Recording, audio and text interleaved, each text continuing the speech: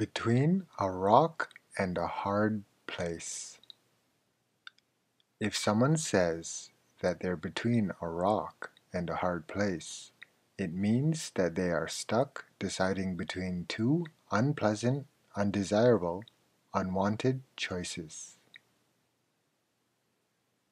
Between a rock and a hard place might also be colloquially said when both choices are desired, but only one can be decided upon, though dictionaries usually only mention the first definition.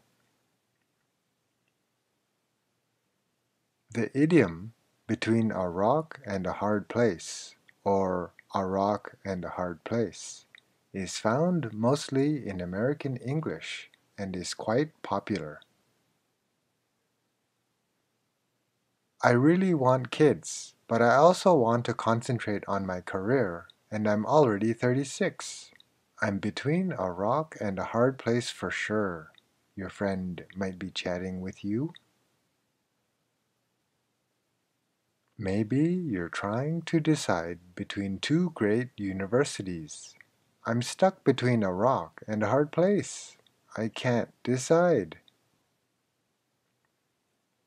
Let's just find anywhere to eat. We're not between a rock and a hard place, your hungry friend might say. As you can tell, if you're between a rock and a hard place, you have two choices, and they're either both bad choices, but one must be chosen, or they're both good choices, and only one can be chosen. The idiom between a rock and a hard place originates in the USA in the early 1900s and seems to be an Americanized version of older idioms. In early 20th century America, gold rushes, mining, and railroad building were exciting new industries where capitalists could get rich. But it was often the laborers, many of them from faraway lands, that had to spend long hours toiling away on rock faces in harsh conditions. And often the mine or railroad owners took advantage of these laborers, especially during economic downturns. The workers then found themselves having to choose between the rock face or the hard place of unemployment and possible starvation. The idiom "between two stools one falls to the ground" was in use in Britain well before "between a rock and a hard place." In Arabic you'll hear, "If you are confused between two chairs, you will fall to the ground."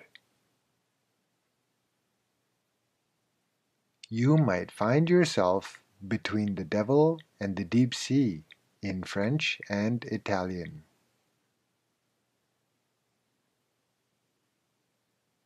Our town is threatened by forest fires every summer due to climate change, but we're reluctant to leave as all our friends and family are here.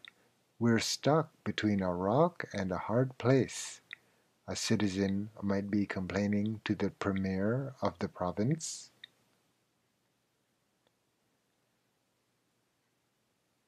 Maybe you have a big exam tomorrow and you haven't studied at all when your dad says, "It looks like you're between a rock and a hard place.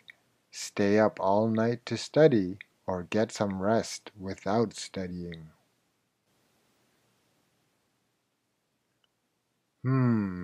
You seem to be between a rock and a hard place.